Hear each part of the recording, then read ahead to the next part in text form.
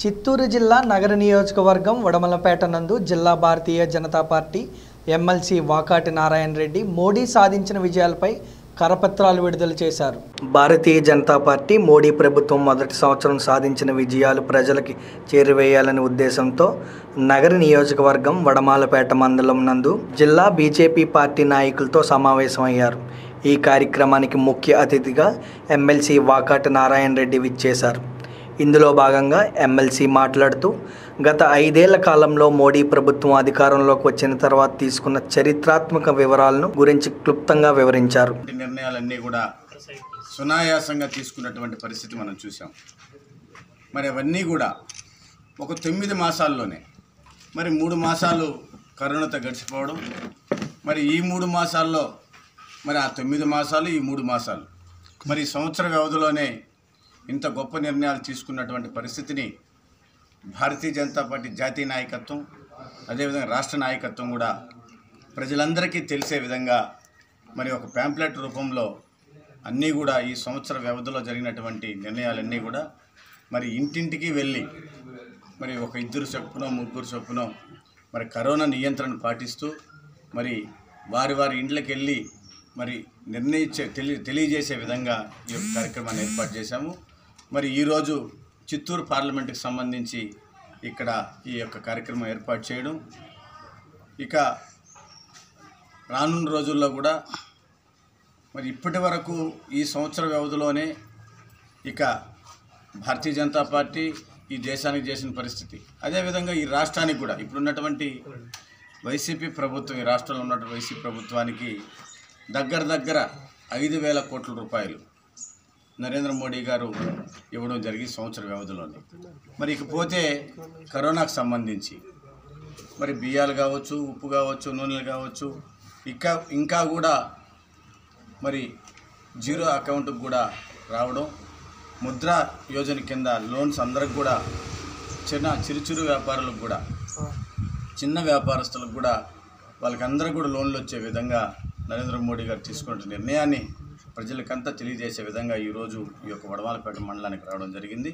ఈ కార్యక్రమానికి పెద్దలు ఎమ్మెల్సీ గారు నారాయణ రెడ్డి గారు, అదేవిధంగా పెద్దలు నారాయణ స్వామి నాయుడు గారు, రాజశేఖర్ రాజు గారు, జగదీష్ నాయుడు గారు, నిష్ఠారాజు గారు ఉంటే మండల అధ్యక్షులు అందరూ కూడా ఈ యొక్క కార్యక్రమంలో పాల్గొన్నారు.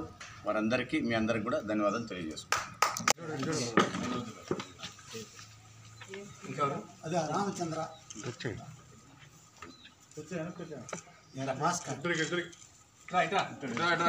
ప్రభుత్వం ఏర్పడిన తర్వాత భారతీయ జనతా పార్టీ యొక్క అజెండా కాశ్మీర్ సమస్య 370 ఆర్టికల్ రద్దు చేయాలనేటువంటి ఆలోచనతో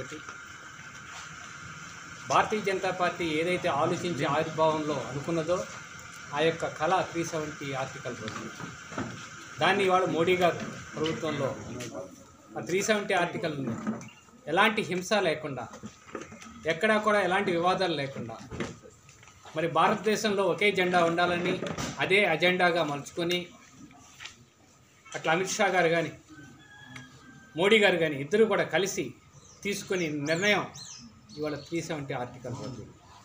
తద్వారా అక్కడ ఉన్నటువంటి ప్రాంతంలో లడక్ అయితే ఏమి, జమ్మూ అయితే ఏమి, ఈ రెండింటినీ కూడాను కేంద్రపాలిత ప్రాంతాలుగా విభజన చేసి అక్కడ ఉన్నటువంటి వాళ్ళందరికీ కూడా భారతదేశంలో ఏ విధంగా స్వాతంత్రం ఉందో, భారతదేశంలో ఎలాంటి పరిస్థితులు ఉన్నాయో వాటినన్నింటినీ కూడా కాశ్మీర్కి తీసుకొచ్చి కాశ్మీర్ని సస్యశ్యామలంగా అభివృద్ధి పదంలోకి వెళ్ళాలి అంటే బయట వాళ్ళు కూడా వచ్చి ఆ యొక్క భూభాగంలో కొని అక్కడ అనేకమైనటువంటి పరిశ్రమలు కానీ, ఆసుపత్రులు కానీ, లేదా టూరిజం హబ్గా కానీ తీసుకువెళ్ళాలనేటువంటి తీసుకున్నటువంటి నిర్ణయం ఇవాళ కాశ్మీర్లో 370 రద్దు చేసిన తర్వాత సాధ్యమైంది, సహకారమైంది.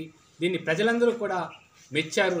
ముఖ్యంగా ప్రపంచ దేశాలన్నీ కూడా కాశ్మీరు యొక్క పరిస్థితి భారతదేశంలో అంతర్భాగమే కాబట్టి వాళ్ళు తీసుకున్నటువంటి నిర్ణయం మంచిదని కూడా ప్రశంసించి శభాష్ మోడీజీ అన్నటువంటి విషయాన్ని కూడా మనందరం కూడా గుర్తుంచుకోవాలి.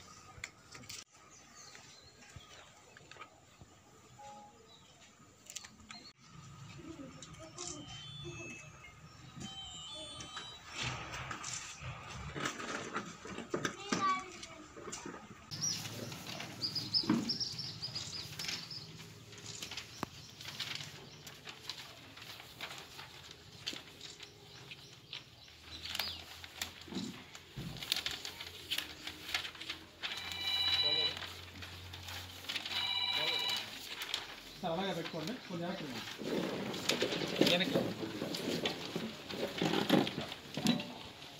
ఇంకా రావాలి, కొద్దిగా వెనక్కి రావాలి, ఇంకా వెనక్కి రావాలి, అందరు రావాలి.